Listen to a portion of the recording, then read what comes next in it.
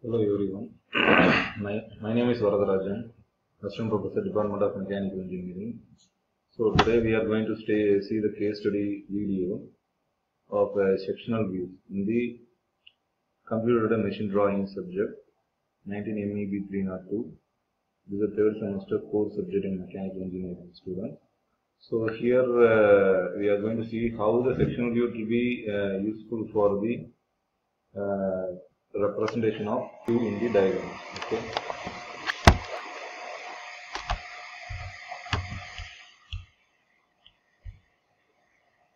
So first of all, sectioning view. What is meant by sectioning view?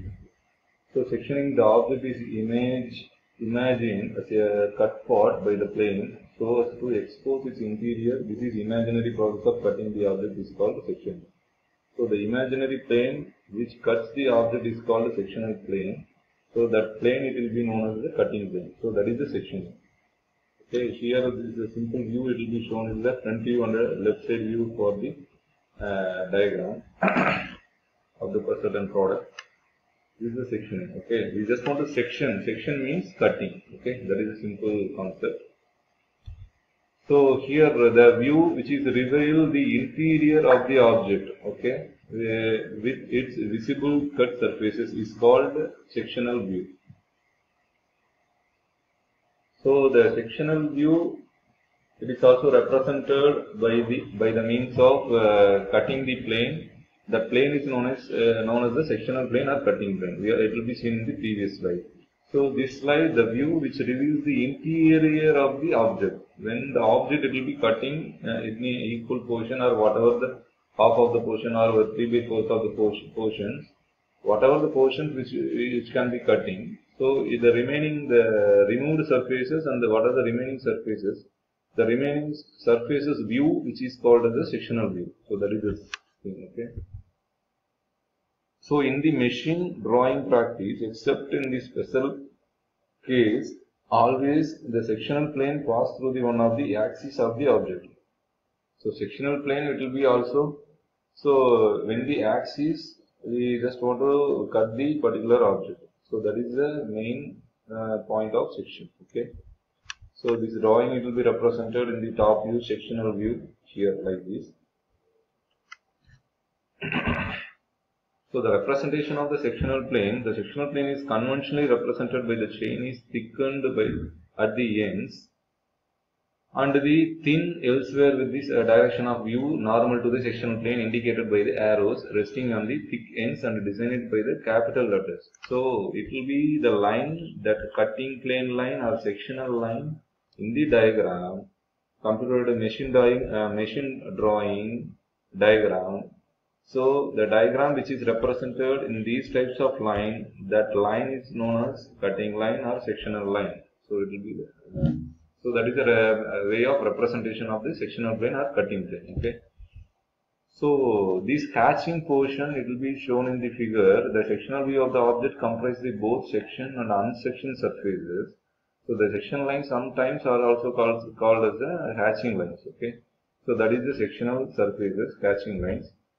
So types of hatching lines, inclination of hatching and spacing between the hatching lines, hatching of large areas and hatching of adjacent spots and hatching of adjacent parallel cut surfaces, dimensioning of the hatched areas. So the inclination of hatching, it will be a simplest form of hatching which will be usefully adequate for the general purposes, involves a drawing of continuous thin parallel line inclined at 45 degree to the outlines. Okay, so other types of hatching lines it will be called as the horizontal and 30 degree, 45 degree. These are the hatching lines inclination. Okay, so the spacing between the hatching lines, the hatching must be done in such a way that the sectioned surfaces does not appear as the dark as the outline of the object. So the section surfaces should be in the dark surfaces. So does not appear as the dark, so it will be outlines of the object. When compared to the outline of the object, the sectional line thickness also it will be somewhat lesser than the dark. Okay, thickness it will be very less.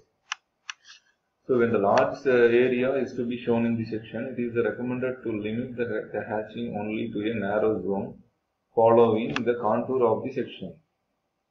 So when the larger area is to be shown in the section, it is recommended to limit the hatching only to the narrow zone following the contour of the section.